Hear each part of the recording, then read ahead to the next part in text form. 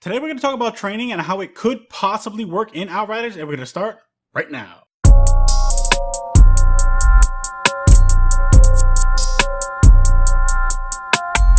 What's up guys, Reckless here and welcome back to another video. Today I'm going to talk about trading in Outriders, and if you guys want to see more Outriders content in the form of class builds, legendary farming, official and fan-made lore, news, updates and more, be sure to subscribe down below and turn on notifications so you never miss out on any video. Okay, so let's get this out of the way before anyone says anything. I know the game is broken, and I know it has more pressing issues that need to be addressed before even thinking about any type of trading within the game. I have said these very things in tons of my videos that I have made. The community already knows the issues, the devs already know the issues, the publishers already know the issues. It's time to move on from the things that we already know. So, in this video, I wanted to talk about trading in Outriders, the positives, the negatives, and pretty much the entire overlook of what it could mean if trading did come to the game. Let's start off with the question at the source. Why would we want trading in Outriders? Well, to make it simple, raise your hand if you have spent countless hours looking for one specific piece of gear to complete your build, or you were looking for a piece of armor or a weapon that had a mod on it that you needed for the build. And not only that, but you never got it. The feeling sucks, right?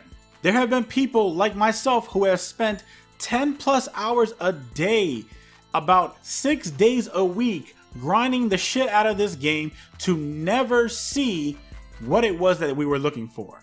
But while you were playing, you sat there and seen other people in the party get what it is that you needed, only to find out that that party member who actually got what you needed didn't even care for the item because they didn't even need it, want it, or were looking for something else. That is frustrating as hell, especially when you are looking for that death shield, that Akari chest piece, that Yugaki Otaro's cowl, etc. This is all due to the terrible RNG system in this game.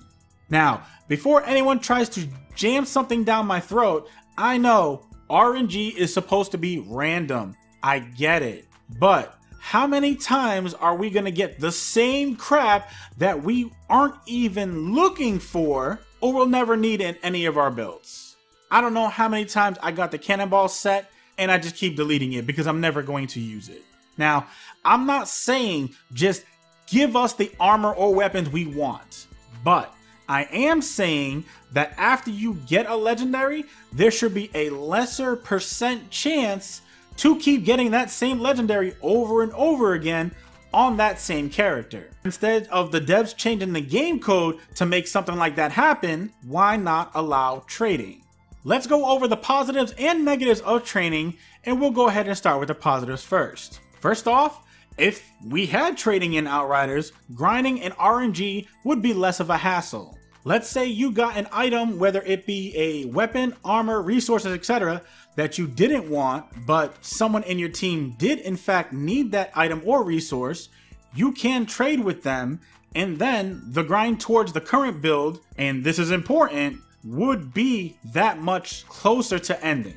Or let's say you have multiple of the same item and your buddy was starting a new character of the same class, you could trade with them so they already have the pieces that they need. Or what if you or your buddy actually needed that item for a future build? You would be able to help your friend out, and then they would not have to worry about RNG and grinding in order to get that item. Now, as good as trading sounds, I hate to be the one to play devil's advocate, but it could also be a bad thing, especially when it comes to those legendaries that are so hard to get because of their drop rate is, well, need I say, trash. Let me explain. Trading can be exploited in a bad way for those grimy people trying to make money, where those people who have unlocked the legendary that you have been hunting for uses this as an opportunity to charge people actual money for the same legendary that they have received multiple copies of. This is in fact another form of boosting where you charge people for your services. Yeah, many people don't care about boosting because they just don't want to grind anymore and just want the item or don't have the time to do the grind.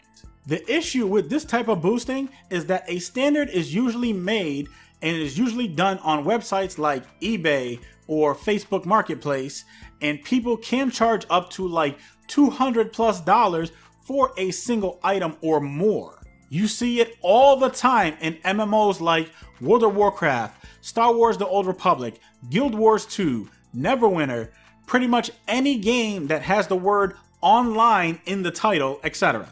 So, is there a place for trading in Outriders? Some would say yes, and then some would say no. Others would say stop crying like a bitch and grind it out like everyone else. Whatever your thoughts on the matter, I just want to be able to play the game and have fun doing it. Whether the devs add trading in the future or not, having fun is what is more important to me at the end of the day. So, what do you guys think of trading in Outriders? Is it something you guys would like to see, or is it something that just shouldn't even be a topic of discussion given that all of the negatives that we have already went over? Let me know what you guys think about the matter in the comment section down below, and we can actually have a discussion. And that, my friends, brings us to the end of the video. Need a place to play Outriders? Come join the Everything Outriders Discord. All platforms are welcome. You can make new friends. We do free carries for every expedition and Eye of the Storm. Get detailed information such as data mines, patch notes, lore, and we now host modded lobbies with high restrictions as well. We have close to 450 members and it's growing every single day, so come and join us. A link to the Discord will be in the description box below, and I will see you guys in the next one.